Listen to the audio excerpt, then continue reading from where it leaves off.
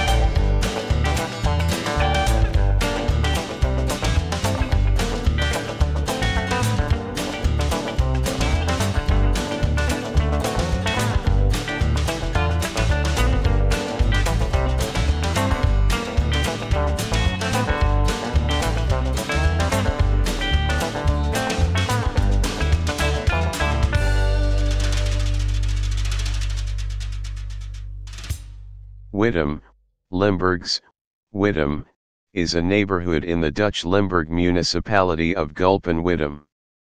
Together with the nearby hamlet, the neighborhood is the kerkdorp Partij-Wittem. The name Wittem is officially mentioned in a deed from 1125 as Wittem, from the Germanic heta, wit plus hamma, hoek, higher country that jumped out in flooding area. The territory was elevated to a free government in 1520 and in 1732 to Grafschap. It remained this until the intake by the French Republic at the end of the 18th century. On this territory there were already the 13th century castle and the residential core party. The current Redemptorist monastery was built between 1729 and 1733. After the French period, the new municipality of Wittem, with the Nieswiller, Party, and Walwiller cores from the start. Since the middle of the 18th century, a postal house, a stopping place for post carriages, where the horses, crew, and travelers could eat, drink and rest, and where travelers could get board, and where cargo and horses could be changed. Between 1922 and 1938 there was a stop of the Maastricht-Waals tram line. The Redemptorist monastery Wittem fulfills a function as a regional pilgrimage site, St. Gerardus Magella. The monastery is diagonally opposite Wittem and was built between 1729 and 1733 to a design by the well-known Westphalian architect Johann Conrad Schlon.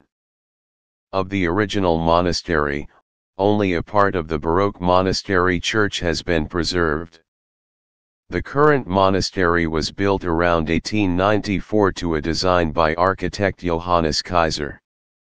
Special is the vaulted, neo-Gothic library with 3 galleries placed one above the other, which are connected to each other by spindle stairs. This monumental library, which also has beautiful acoustics, was reused as a cultural center after a few years in 2001. There are regular concerts, lectures, and exhibitions, including the annual festival Kunstdagen Wittem in September, created in 1986 in Epen, since 2001 in Wittem. In 1938 the monastery was enlarged to a design by Jos Wilders, and in 1961 the Gerardus Chapel was added on the north side. The history of Wittem Castle goes back to the 12th century. Around 1220 it was expanded and it got a tower. In the 14th century, the castle was inhabited by Jan van Casselaer, Lord of Wittem, who received Mechelen in his jurisdiction after the Hertogen of Limburg were extinct. Van Corzelaer has further expanded the castle. After much war damage, the castle was rebuilt around 1800 by Simon Merkelbach and especially his son Jan Mathies. Until 2010, the castle was owned by Mark and Peter Ritson, who had a hotel-restaurant there for almost 40 years. From 1977 to 1989 the restaurant Wittem Castle had a Michelin star.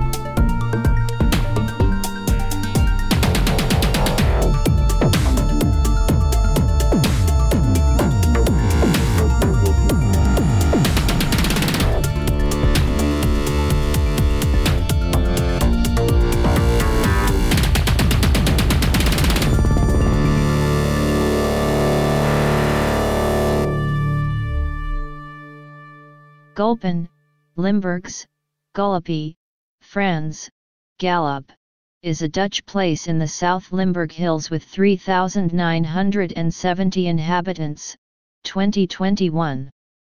It is the capital of the municipality of Gulpen-Wittem.